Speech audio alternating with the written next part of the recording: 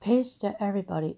This story is about Boyz N the Hood star Jessie Lawrence Ferguson, dead at 77. And as you can see here in the picture is Jessie Lawrence Ferguson, star of Boyz N the Hood. Boyz N the Hood actor Jessie Lawrence Ferguson has died at age 77.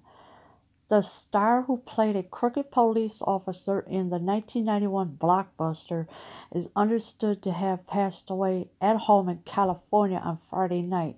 So he has passed away at home. I never thought this man would pass away ever, but he was a good actor in the movie Boyz N the Hood.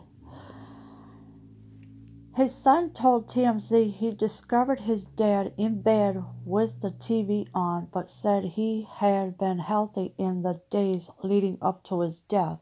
So he's been healthy, everything was fine, nothing wrong with him. But then all of a sudden, he passed away at home.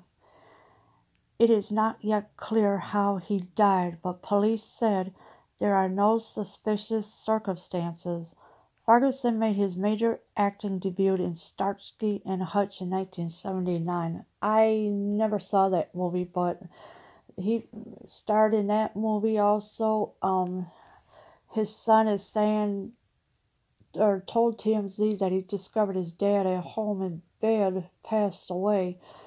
It's just so sad what these celebrities go through.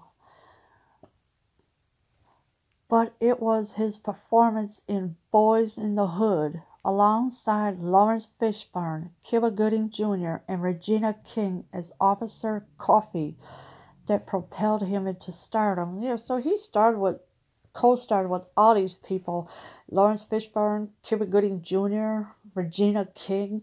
I can't even imagine how they're going to feel when they had heard about his death.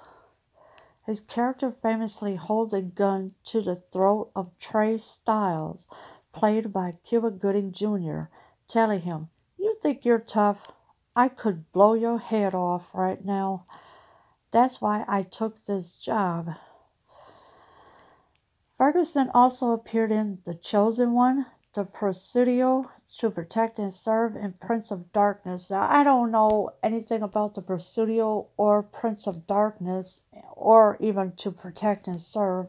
The Chosen One, I'm not sure if I did see that one or not, so who knows.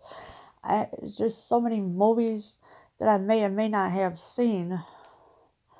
News of his tragic death comes just days after Boyz N the Hood director John Singleton was rushed to hospital after suffering from a stroke. He remains in a coma in intensive care in LA, and that is not true, because I did a video about John Singleton's grandmother lying about John Singleton being in a coma, because his daughter came out and said it, that she misrepresented John Singleton, and I got that video on my channel if you want to see that one too. But yeah, it just comes days after